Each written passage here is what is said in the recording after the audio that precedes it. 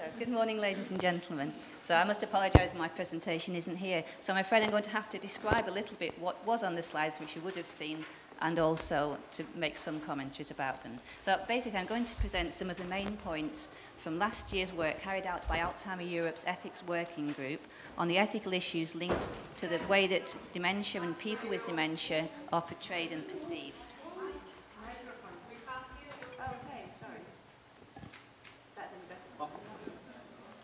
And now? Oh, like that? Is that better? Okay. No? Here?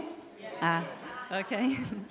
So basically, this presentation is about the way that dementia and people with dementia are perceived and portrayed. And it's based on Alzheimer Europe's Ethics Working Group. So we carried out an extensive review of the literature relating to the way that people with dementia and dementia are portrayed by various groups in society. For example, the general public, people from the perceptions of the general public, people with dementia and informal carers, health and social care professionals, and several different groups, which you would have seen on the slide. Now, this is a bit difficult because I want to explain to you the way that we went about the ethical reflection. So we wanted to explore the ethical implications for people with dementia who have, and also people with dementia in the future, of the ways that they are perceived and portrayed in a particular way. But we wanted to adopt a non-judgmental approach. In a sense, we didn't want to state it was good or bad to perceive dementia and people with dementia in a certain way, but rather to suggest what might be the implications for people with dementia of such perceptions and portrayals.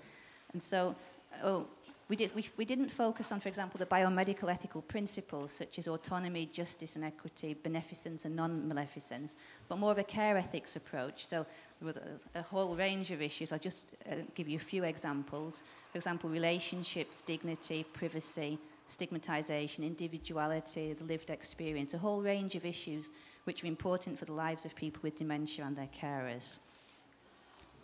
Thank you.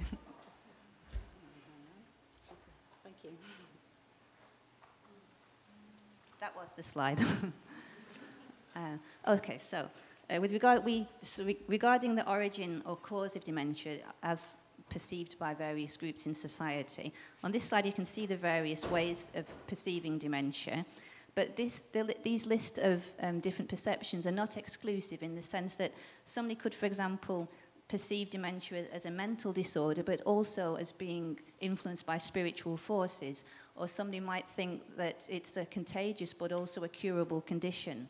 So there are a whole range of different ways of perceiving dementia. And so I just want to take a few of them, just to give you, for example, with regard to dementia as being perceived as a natural part of aging, a mental disorder, or a biomedical condition. So associating dementia with natural aging or a mental disorder means that there's also a possibility of creating a link to the stigma of being old, ageism, and of having a mental disorder. The normalization of dementia as part of aging may prevent people with dementia from seeking timely diagnosis and therefore from accessing relevant services and support which may be available and which are adapted to their needs, but at a more global level, also to the development of such support and the distribution of funds for care, treatment and research. And so this is very much an issue of equity. But also recognising dementia as a biomedical condition, for some people, adds a kind of legitimacy to the condition and the feeling that one has a right to demand appropriate support, having a recognised medical condition, as do many people. So there's nevertheless also a risk of the over-medicalisation of dementia and of losing sight of the actual person.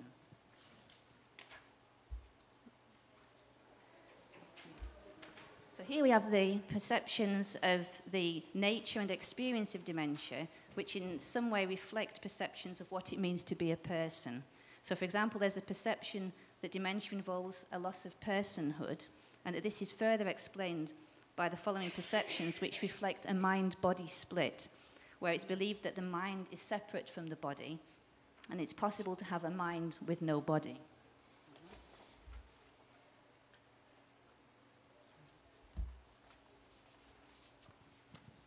So there are several ethical implications of perceiving perceptions linked to this mind-body split.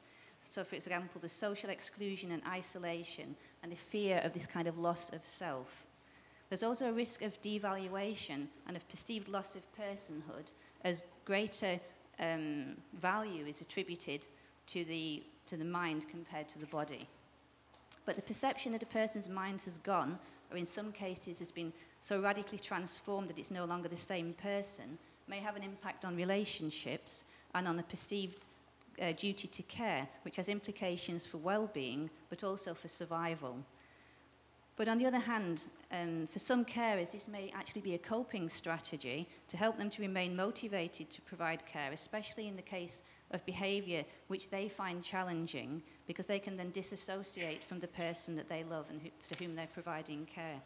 But there are also implications for the use of advanced directives and hence for the respect for autonomy, because some people may question the validity of an advanced directive based on the radical change that they perceive between the person who wrote the directive and when it actually comes into use.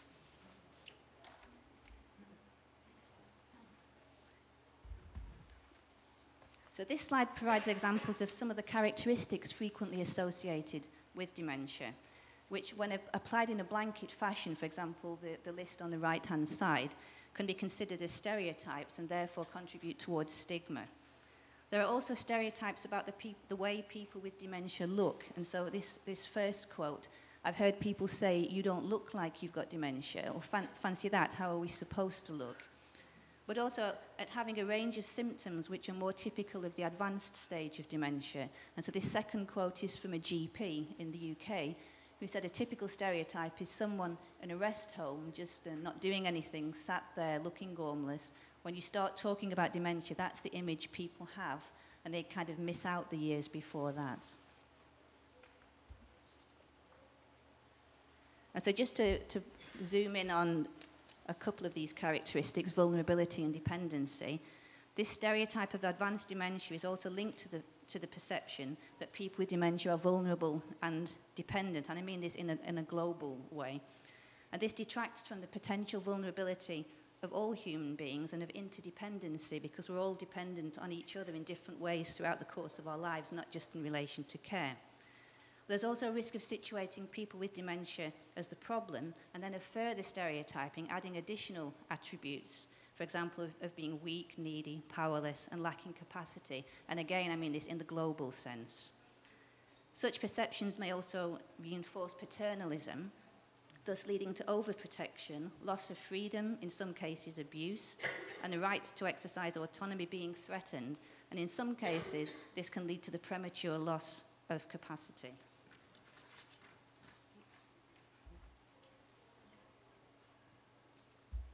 I won't dwell on this slide too much because it's already been very well explained, very well developed by Phyllis.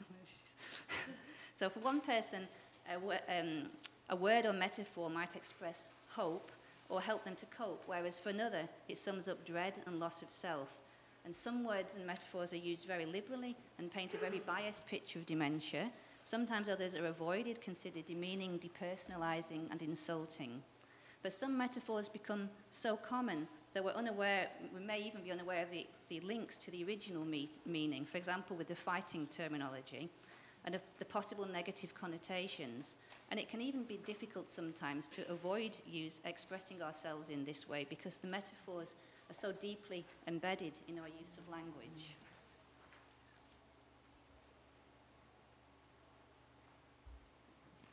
So this is about frames and counterframes and the work of Van Gorp and Verkruze. So they suggest that the media uses frames to offer a certain perspective to audiences and to the general public. Frames are described as socially shared organizing principles, and I quote here, which offer a perspective, a view of reality, but at the expense of other possible angles which disappear from the line of field of vision. So the frames draw on values, metaphors, and images which are part of the taken for granted, socially constructed knowledge about how the world functions, and which enable people to process complex, raw experience into more comprehensive patterns, which are thus more manageable. And so they're often too obvious to be challenged. So counterframes, as you see on the right, and these are just an example from this particular study, they're not set in stone. And for example, we might question the natural aging one. But counterframes are not aimed at replacing the frame, but rather at offering an alternative perspective which is more nuanced, but also a credible and comprehensive alternative to the general public.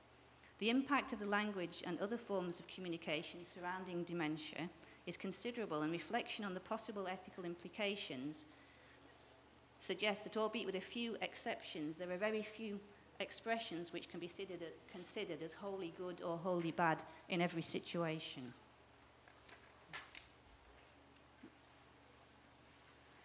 So we need to increase awareness of the many different ways of looking at dementia, and to emphasize that dementia is not only a medical condition, but a complex social phenomenon.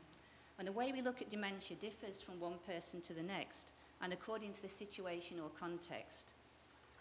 So our ethical reflection focused on ways in which various ways of perceiving and portraying dementia were likely to be potentially harmful or beneficial to people with dementia. Going back to that first slide, which I'm afraid you didn't see very well, in terms of their dignity, well-being, autonomy, rights, personhood, relationships, and their actual role in society.